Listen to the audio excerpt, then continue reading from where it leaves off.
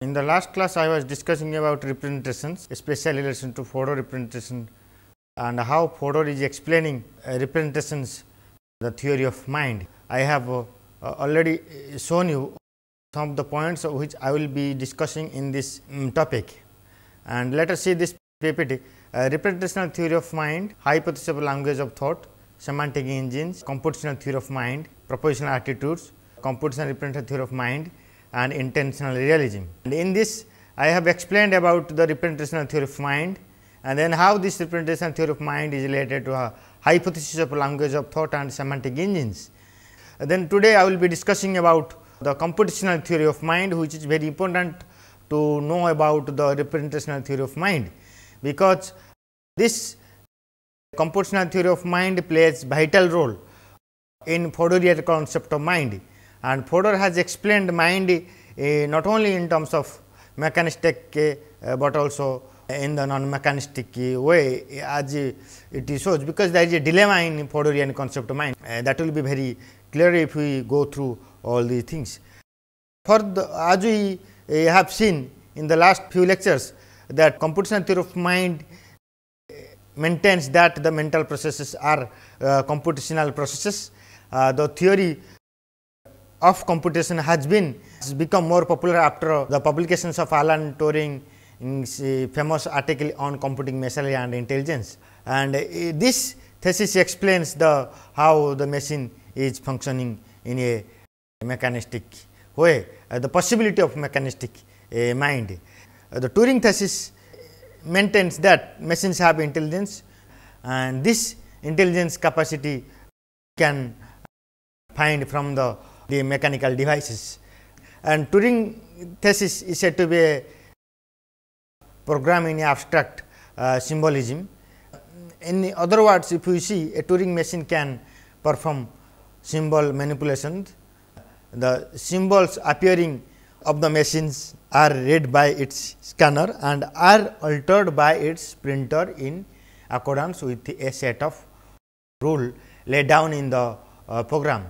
The machine operates the program. The various formulas have their formal roles in virtue of their syntactic properties and not due to their semantic contents. That is to say that a Turing machine does not have semantic contents.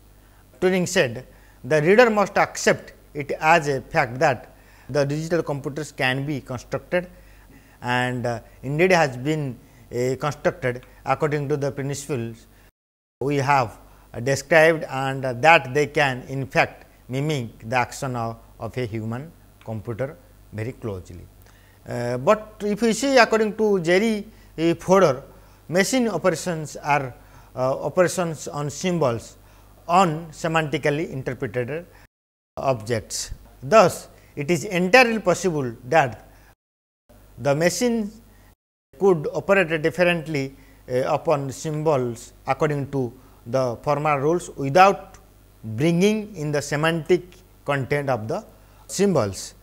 The computational theory of mind argues that mental states are identical with functional or computational states, and that mental processes are those operates specified by the machine table that adequately describes mental functions. And if you see, this means that the mental states and processes are analogous to the states and operations of a Turing machines. And like a Turing machines that specifies all that formally specifiable symbol manipulations, the mind too is a symbol manipulating device according to computational thesis of mind, the way even if Turing is explaining. And that is to say that the mind is a software for which the brain is a hardware, and both the systems performs computations on the symbols in their uniquely specified ways. Both are devoid of semantic properties. But moreover, both sets of symbols should be semantically interpreted, and it is due to the semantic interpretations of the formula of the program that we can say that the machine operates are rule governed and meaningful. Similarly, because the symbols upon which computational operations are performed are semantically interpreted, the operations of a computer are described in intentional idioms. In short, the semantic interpretations help us to understand the computer as a semantic engines. As we have seen in the last sections, semantic engines are possible in effect given an interpretation of a formal systems with true axioms and truth preserving rules. The semantics of the formal systems will take care of itself, that is to say, if you take care of syntax, the semantic will take care of itself. Right kind of formal systems interpretations a machine can handle meaning. If we are not interpreting in the right way, then machine cannot handle the meaning. This basic insight is the underlying theory of cognitive science and artificial intelligence. The argument that the computational theory of mind is posing that mental processes are computational in a Turing machine that establishes the legitimacy of the program of artificial intelligence. Computational processes are both formal and symbolic.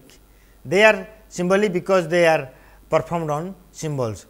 Similarly, the mental processes are operations on some kind of symbols like object in virtue of n form or roughly the syntax of these symbols.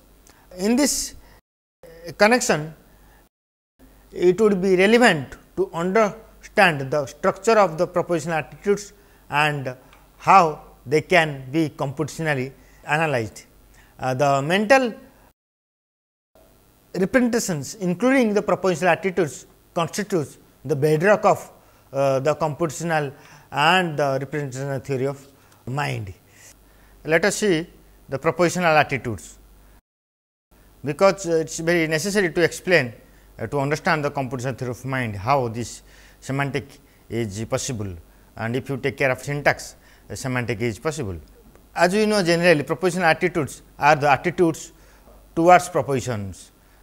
In our day to day life, we have been struggling with our mental processes. The conception of mentality begins with the notions like belief, desire, intentions, hope, and etc. Many other things like intentional attitudes. These attitudes are identified by their propositional contents. For example, a belief that snow is white is identified by the proposition that snow is white. On the other hand, propositional attitudes are pervasive in our descriptive, explanatory and justificatory practices. But in these sections, we shall see that propositional attitudes are relations between organism and the external environment. Before analyzing the above point, now we have to clarify the relationship between intentionality and propositional attitudes. Intentionality, we have to go back to Searlean concept of intentionality. According to John Searle, intentionality is the property of many mental states and events by which they are directed at or about or of object and state of affairs in the world. This will be very clearer if we go through this example. If I have a belief, it must be a belief that such and such is the case. If I have a fear, it must be a fear of something or that something will occur. Similarly, if I have a desire, it must be a desire to do something. The above grammar of intentionality shows that the propositional attitudes are intentional, might be called a grammatical form of intentionality. According to Fodor, propositional attitudes should be analyzed as relations. For example, the verb in a sentence like John believes it is raining expresses a relation between John and something else, and a token of that sentence is true if John stand in the belief relation to that thing. John believes it is raining is true in virtue of belief making relation between John and a token of it is raining, and it is the complement of a belief ascribable that determines which internal formula is involved in its truth conditions. That is, in effect, it is raining. John believes it is raining functions as an index which speaks out of it is raining, otherwise it is not. For example, elephants have wings. That means, John's belief is only about it is raining, not it is about elephants have wings. Therefore, Fodor has been trying to say that, as we have seen, every kind of mental capacities are productive and systematic, and here it is systematic and productive also. Fodor says that this kind of systems is internal representational, which constitutes a language. That constitutes a language becomes a computational, and that language is, according to Fodor, is a kind of qua-language. This qua-language especially has a syntax and a semantic, that is specifying the language involved, saying the what the properties are in virtue of which formula are well formed, and what relations obtained between the formula and the things in the world.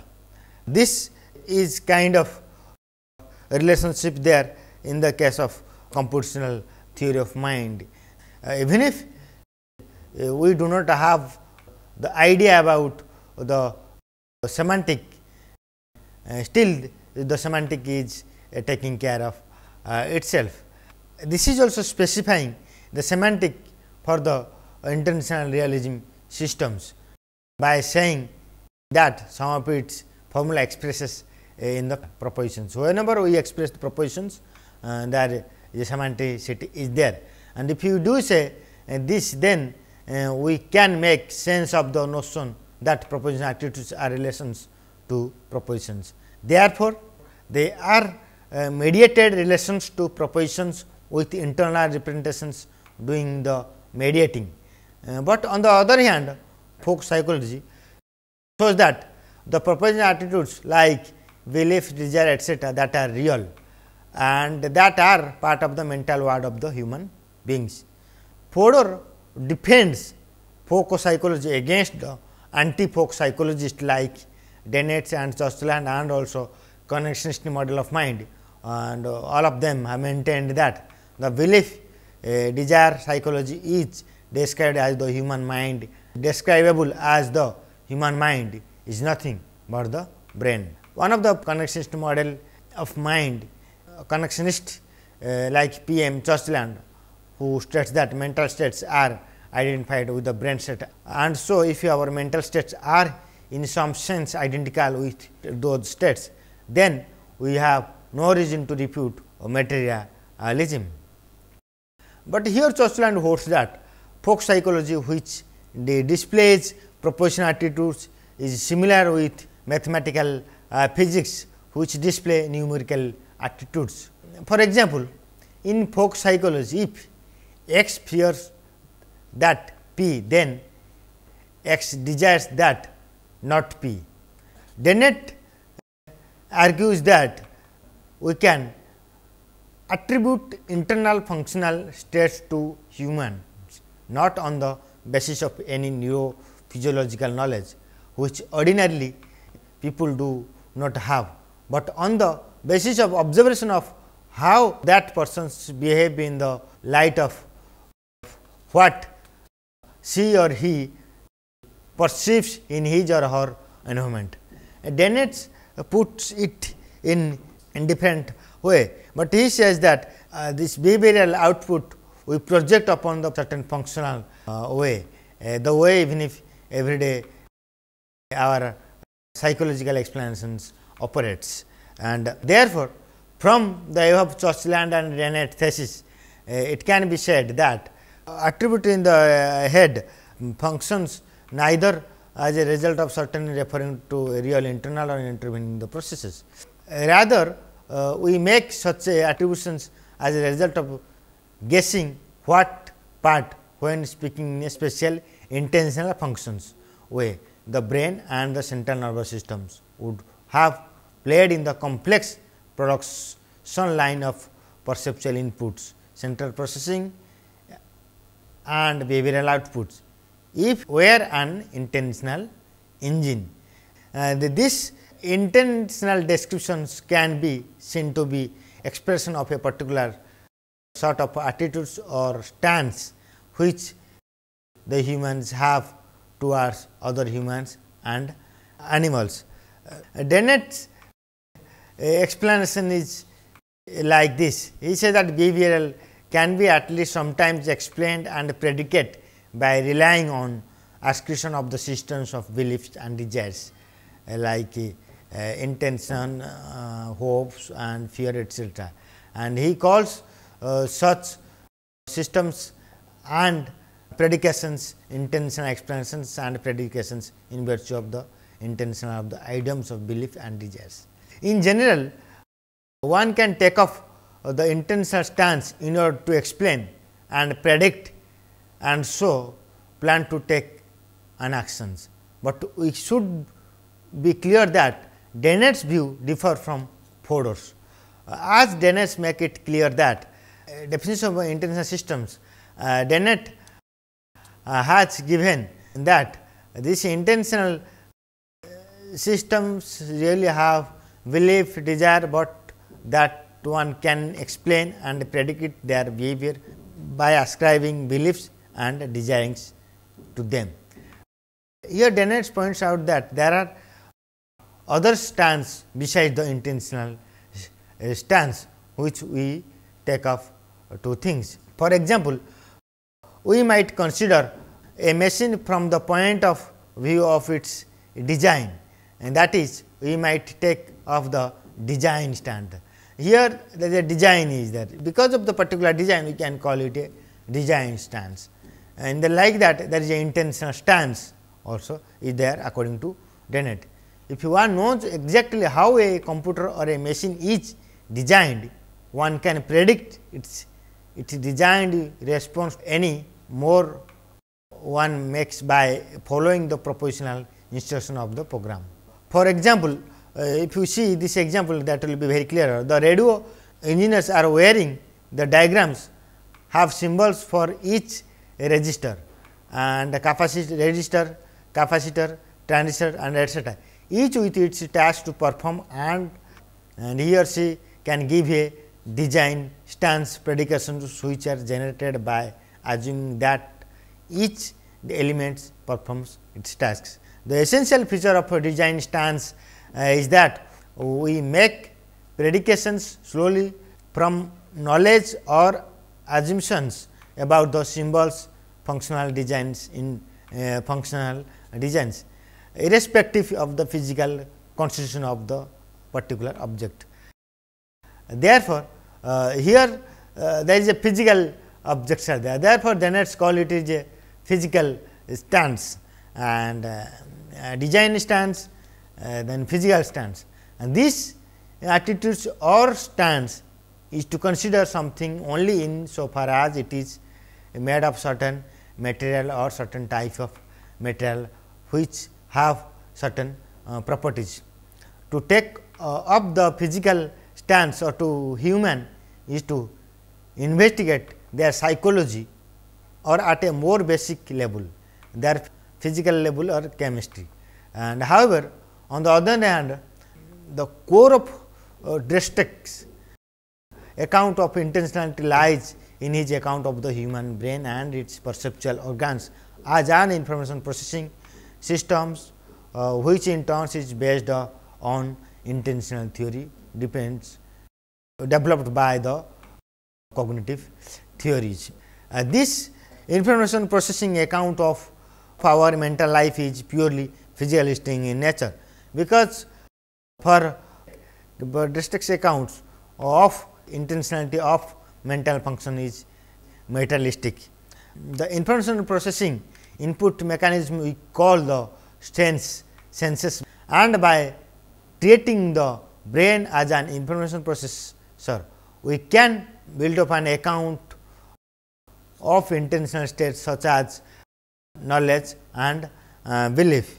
From here, Dijkstra's suggesting is that human perceptual and cognitive system is based on the transformation of information for analysis of the digital form, and it is the successful conversion of information into digital form that constitute the essence of cognitive activities.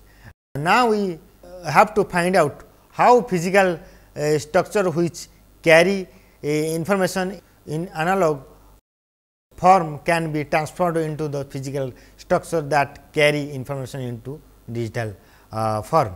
So, that this digitalized information becomes a true semantic content, and so able to be the content of some mental act such as a belief. For example, humans acquire the correct concept of red by seeing to red objects, and that is by having his or her visual perception simulated by a red object. Internally, some structures will be selected on the analogous registering structure for red simulation of the visual systems. If the persons concerned is also exposed to a good number of things which are not red, such structures become one which has semantic content, and so on which is representing a utilizable concept of red to the person whose brain contains structures only when these structures has been made precise and determined. In this way, it can be shown that semantic content has nothing to do with the behavioral output of the systems. Now, when this semantic content is utilized so as to guide behavior, it is employed as a map by which the person whose head contains this semantic structures finds his way about the world, and here there is a semanticity relationship is there. This semantic contents becomes belief insofar as they are used as maps or represented to guide output of behavior. Therefore, semantic content becomes a cognitive content with when it gains a functional role, and this propositional attitudes can be defined in this way. Therefore, there is a computational model of mind. Then Fodor is combining both this computational theory of mind and representational theory of mind in order to explain, in order to build the gap between syntax and semantics. Let us see this computational representational theory of mind. Fodor has adopted the computational representational theory of mind, and this theory is unlike the non-computational versions of representational theory of mind. This CRTM, computational representational theory of mind, makes a strong assumptions about mental processes. Mental processes are computational processes, and therefore, the formal operations is defined over symbols according to CRTM, and consequently, the computational representational theory is based on two important assumptions. The first one is the language of thought, and the second one is the psychological explanation, which is both intentional and nomological. That is to say that it involves laws like generalization, which refers to or quantify over the content of the propositional attitudes, Jacob calls as the nomic intentional character of mental cognitions.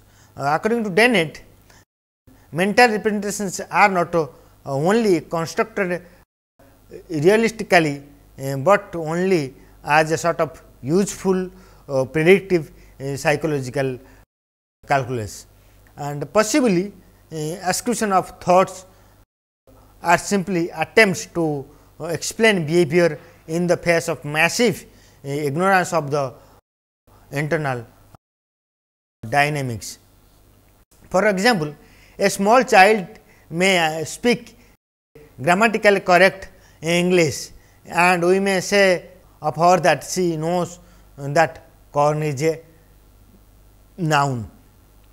However, for this it would be inferred that the child actually deploys a mental representations, and representation that itself literally means that a corn is a noun, but it could be said that some specific cognitive architecture is installed in the child's brain, because of which she implicitly knows corn within quote to be a noun, and not that she manipulate any representations explicitly representing corn is a noun. The child's knowledge is perhaps best viewed as simply a state supervenient to any cognitive architectures. And on the other hand, if you see like for a representationalist, not only thought ascriptions do point to specific mental representations, but also those that do not nevertheless depend upon these that do strictly that do.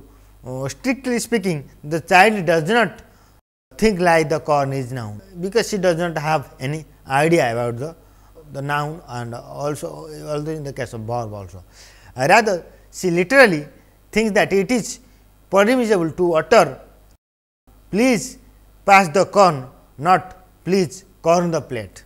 And here he is making this distinction in the literal way. A representationalist will hold that the child's way with corn is the result of her processing specific mental representations in a certain ways. According to Fodor, computational representational theory of mind, or CRTM, provides twofold ways of type individuating mental states, and that is, the mental states can be individuated either on the basis of the kind of the computational relations they have, or on the basis of content of the representations. Here, the belief that the snow is white is differentiated from the belief that snow is black on the basis of difference in the content of a string of symbols and that express the corresponding propositions. It has corresponding relationship with the fact whatever we say, because if it is not corresponding, that may not be the ideal way of explanations. The belief that the snow is white differentiated from the doubt that the snow is black on the account of differences in syntactically or computational relations. But if you see, according to this computational representational theory of mind, we will throw light on the three questions which are interrelated with each other. The first question is, how can complex propositional attitudes have complex semantic properties on the basis of simple semantic properties of their constituents. The second question is, how can propositional attitudes generate other propositional attitudes?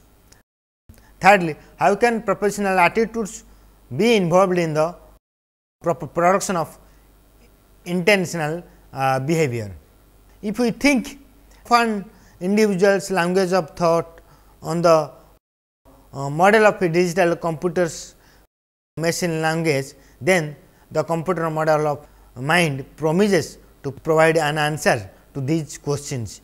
It can explain how the semantic properties are assigned to the propositional attitudes and also have a causal properties as ascribed to them. In the language of thought, as we have seen, there are two ingredients, namely a semantic ingredient and a syntactic ingredient. Thus, this language of thoughts provides with a reasonable explanation of the compositionality of semantic properties of an individual's propositional attitudes consistent with the assumptions of intentional realism. The propositional theory reduces the semantic properties of an individual propositional attitude to the semantic properties of mental representations. That is, the latter reduces in the semantic properties of symbols in the language of thought. It is a kind of machine language. As we have seen for the computational theory of mind, the mental state causally interacts among themselves and produce over behavior just by virtue of their internal representations. And this means that for the type of individuation of mental states, the form of the internal representations has to be taken into account. Further argument is that we do not have to bother about the content of the mental state as such, because the formal aspect of the mental representation execute to them. But again he says that if the mental processes are formal, and then they have access only to the formal properties of such as representations of the environment as the senses provided to it. Hence, they have no access to the semantic properties of such as representation, including properties of being, true, having, referent, or indeed the property of being representation of the environment. The idea that the content of a mental state can be reconstructed as an aspect of its forms, and that is that mental states have different content only if they are relation to formally distinct mental representations and successfully explain the capacity of propositional attitudes.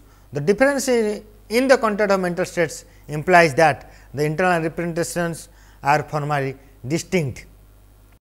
This means that if the mental states differ in content, they are also functionally different, because they have functional relation to formally different takers of the formula of the internal language, and that internal language, as we know, is called mentality, which we have seen in this lectures. To be precise, according to Further, the mental events differs in their computational structure as well also. By using the notion of computation content together, it is possible to explain how mental states are sensitive for their contents in the causal interaction of the various mental states and the productions over behavior. This is one within the syntactic framework of the computational representational theory of mind. The semantic notions such as truth and reference do not have any explanatory role in the syntactic theory, because the semantic notions do not figure in the formal structure.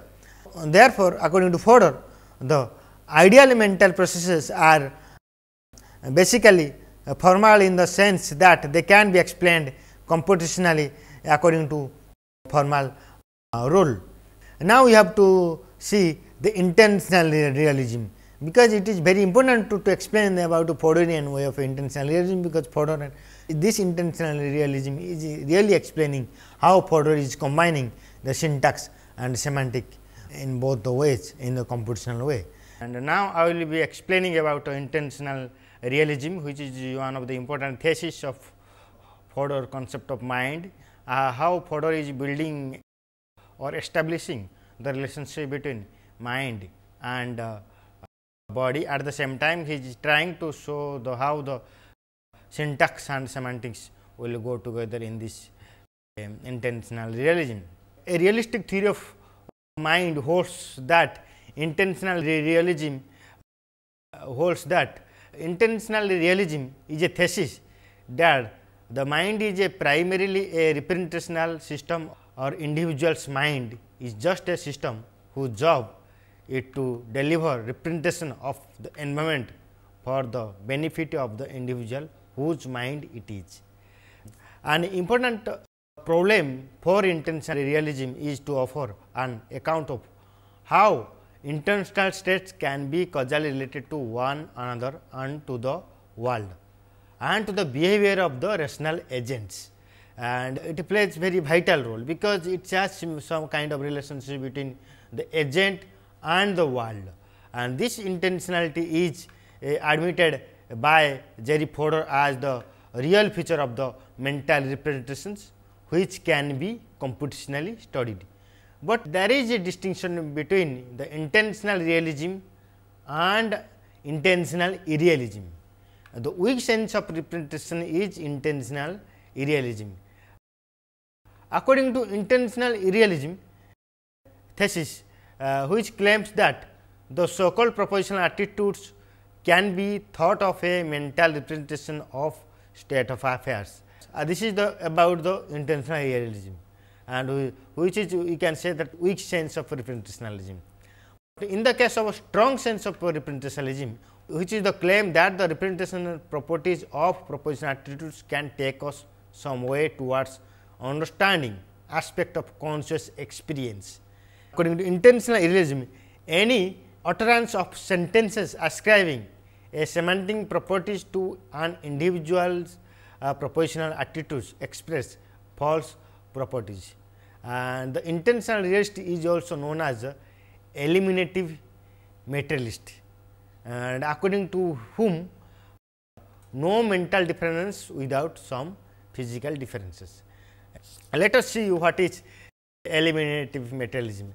According to eliminative materialism, they are eliminating the existence of mind, and there is nothing called mind at all. The thesis that our common sense conception of psychological phenomena constitute a radically false theory, a theory so fundamentally defective that both the principles and the ontology of that theory will eventually be displaced rather than smoothly reduced by complicated neuroscience.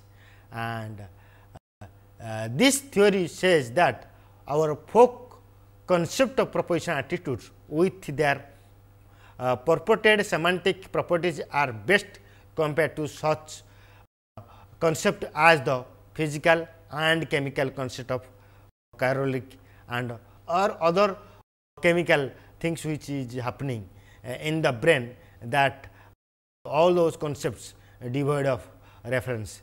Therefore, there are no such state as propositional attitude with semantic properties according to eliminative materialism. And as you know, P. F. Churchland is one of the famous eliminative, one of the we can say that one of the founder of this thesis.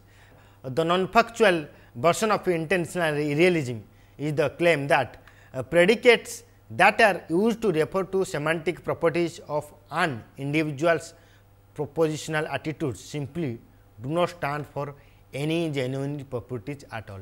And this version of intentional irrealism has been advocated by Stitch, and according to him, such predicates typically do not express properties at all. What this suggests is that there is no such thing as the property of believing that P. The predicate is a belief that P does not express or correspond to a property. If this is right, then we have yet another reason for not thinking of folk psychological belief as state token, since a state of token is the instantiation of a property by an individual during a time interval. And if there is no property, then there can be no state token.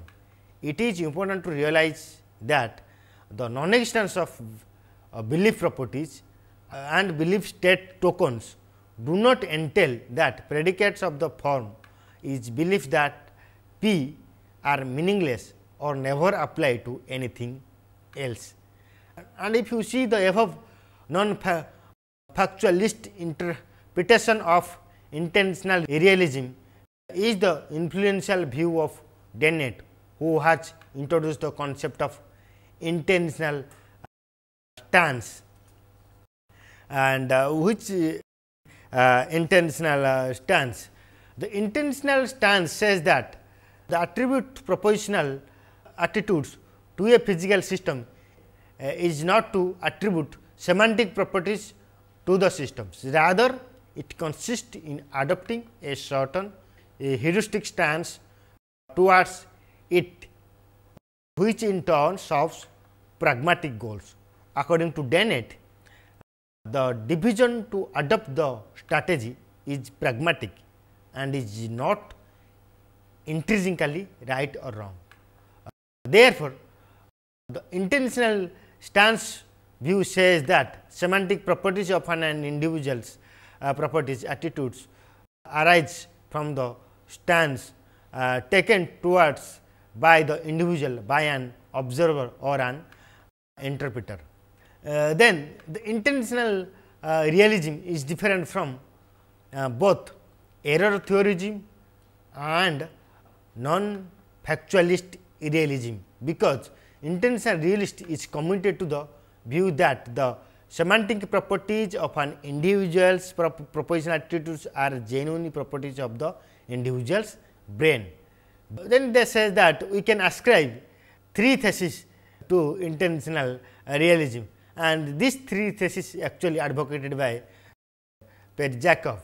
And firstly, the semantic properties of an individual's propositional attitudes are genuine of the individuals, and secondly, the semantic properties of an individual's utterance are derivative from the semantic properties of his or her propositional attitudes. Thirdly, the semantic properties of an individual's propositional attitudes must contribute to the production of the individual's intentional behavior, and if the semantic properties are genuine properties, then having a mind must make a causal differences. And we have to say that minded systems must be able to do things which systems lacking a mind must be unable to do. And if having a mind did not make it causal differences. Now, the question is what would it do to have a mind? Therefore, state of mind must be causes, but the fact that minds can occupy states with semantic properties can explain why systems having a mind can do things which systems without a mind cannot do. And this is the problem of mental causation. And the problem raised by Jerry Fodor shows that the intentional realistic dilemma.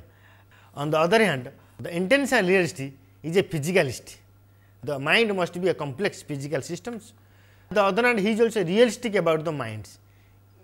It is the view of the anti-reductionist that mind passes semantic properties which must make a causal differences, and this the issues is closely related to the issues of reducibility of a system's semantic properties to its non-semantic properties.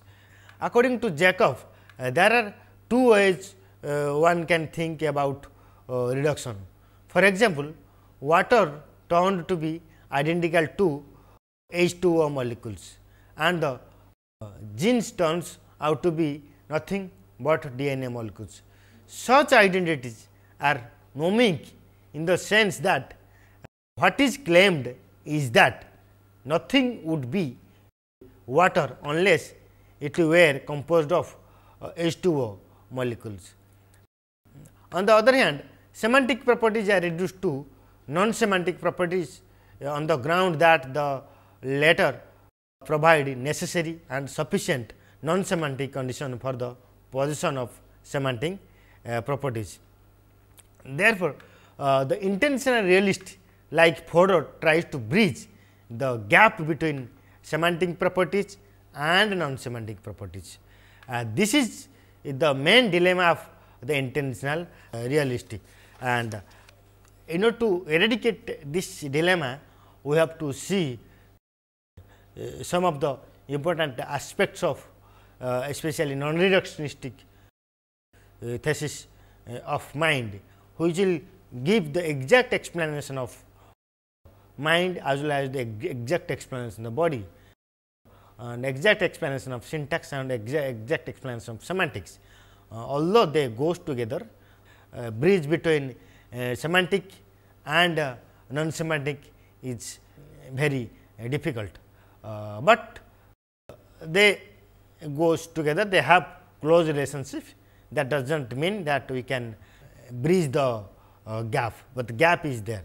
That gap is itself is making mind as different from the body. Now, I will stop this here on representationalism, and some of the things I will be discussing in next lectures, and my colleagues Professor Panda will be explaining in his lectures on related to these topics. Thank you very much.